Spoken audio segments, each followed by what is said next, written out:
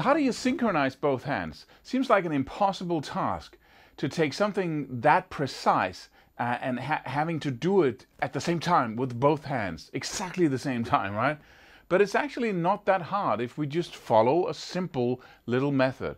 And this is, of course, easier when it comes to chords, because it's slower, right?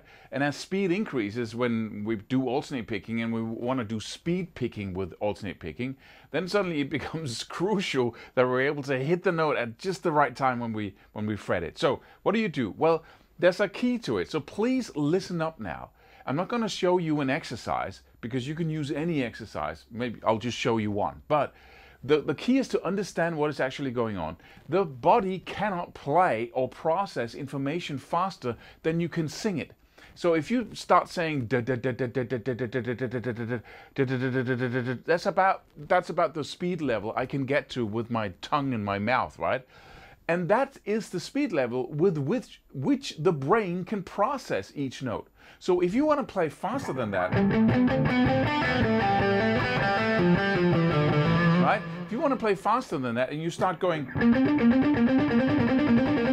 there's no way that the brain can activate every single note and have them be synchronized in both hands. So what we really need to do is to group the notes. Because if you could put a button in the brain that said, okay, if I push this button, I play 3 notes. I play ba-da-da. That's what happens when I push this button. And then the brain can go in and say, okay, I can push that button and I can do it da-da-da-da-da-da-da. So now it can go ba-da-da, ba-da-da, ba-da-da, ba-da-da, ba-da-da, ba-da-da, ba-da-da. So now it can process triplets. That's why we learn sequences. That's why we learn patterns like, right? Or because this whole thing is one group, is one piece of information in the brain. It's a spasm, right? Sorry, just hold my pick properly.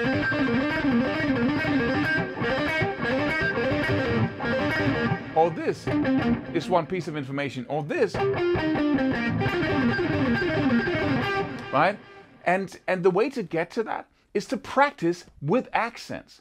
And in reality, it doesn't really matter if you can hear the accents or not, because what's important is that you teach the brain that I'm going ba-da-da, ba-da-da. And how do you do that if you practice over and over again in a loop? Well, what you do is you put an emphasis to the first note. You think in the, right? You tap your foot, da, da, da, da, da, da, da, da. Down, up, down, up, down, up, down, up, down, up, down, up, right? That's the most basic exercise of alternate picking, by the way, that you put an accent to da da da da da da da da da da da da da da. So that's the whole task. And what most people don't realize is that what's holding them back is not the ability to pick up and down or to fret the notes fast enough.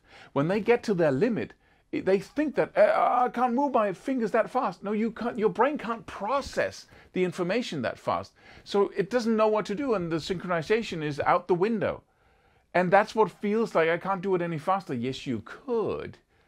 If you were, had built that programmed pattern in the brain of firing off 3 notes at one time by pushing a button, ba-da-da, ba-da-da, ba-da-da, ba-da-da, ba-da-da, ba-da-da, ba-da-da, right?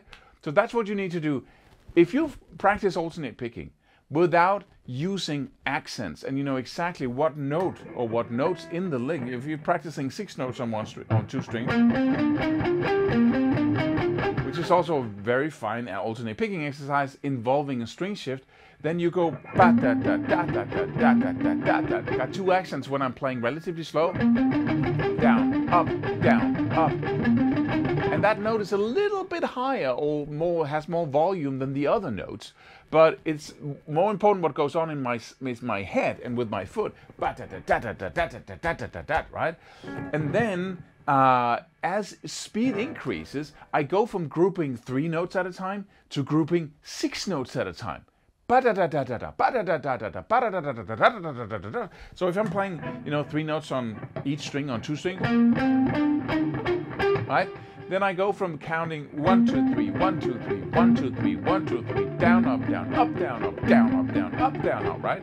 To counting 1, 2, 3, 4, 5, 6, 1, 2, 3, 4, 5, 6, 1, 2, right?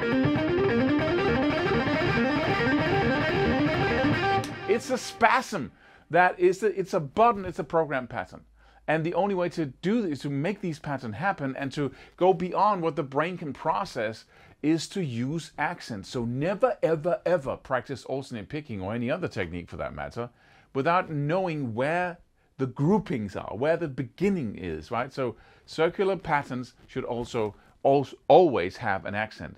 My name is Claus Levine, forgot to say that, and you can download a free course on alternate picking by clicking the link below the video in the description, and you can also subscribe to this channel if you want more videos like this, and hit the bell icon. Yeah, so that's about it. I hope to see you in the next video.